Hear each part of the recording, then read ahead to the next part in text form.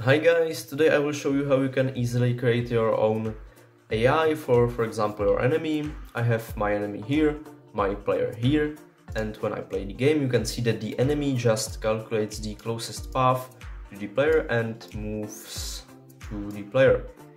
It will be pretty easy. We are gonna be using the NavMesh Plus, which I will show you how to download it, and also visual scripting. It's going to be pretty easy. We will only need this much code.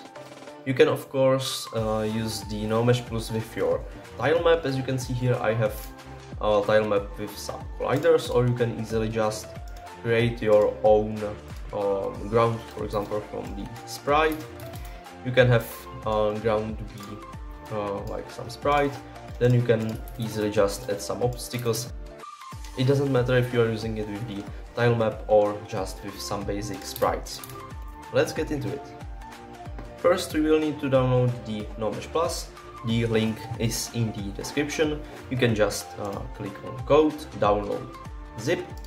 As it will download, you can just go into your downloads and extract the file like this, extract, then you will have just your folder, and you can drag the NavMesh Plus master into your project just like this. Then you need to create some of your objects into your scene, which will be, some of them will be ground and some of them will be those collidable objects. On those objects that you want to be either collidable or not collidable, you want to add component, and this is going to be navigation modifier.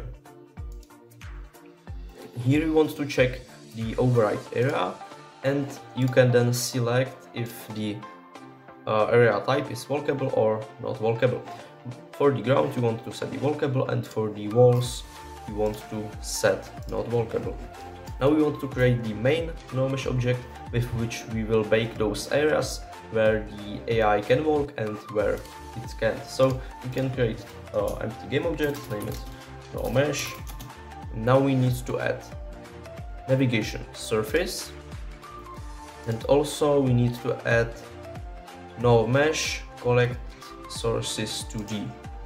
For the NavMesh collect sources 2D, we want to make sure that we rotate the surface to XY because we are using the 2D workspace. Then we will add our player. It can be just some square. We can do the same thing for the enemy.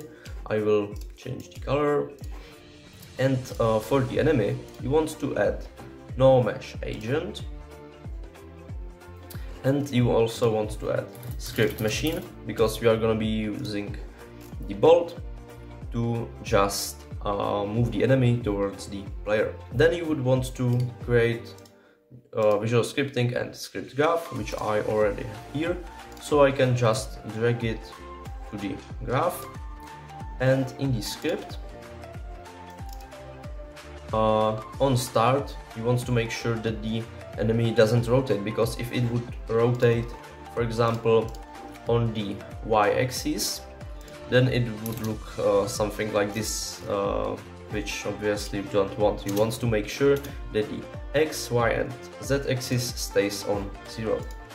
And then it is pretty easy. You just say NavMesh agent destination set of which object. Because we have the script right on our enemy, we can just leave here this and set the destination to our player position.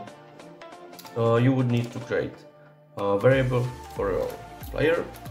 This player, this can be game object, put here our player game object, and yep, we just get position from the player and set the destination of our NavMesh to the position. And now the last thing that I forgot to do, you need to select your NavMesh and click bake. As you can see, now here we can see those blue areas where the AI can walk. So now we can try to run the game. Yep, now the enemy is moving towards the player. You can just select the player, move it, yeah, and the enemy is avoiding those obstacles that we have set here as non-walkable. If you would want to know how I created this whole tile map setup, I will record video on it soon. So don't forget to subscribe, and I will see you in the next video. Bye!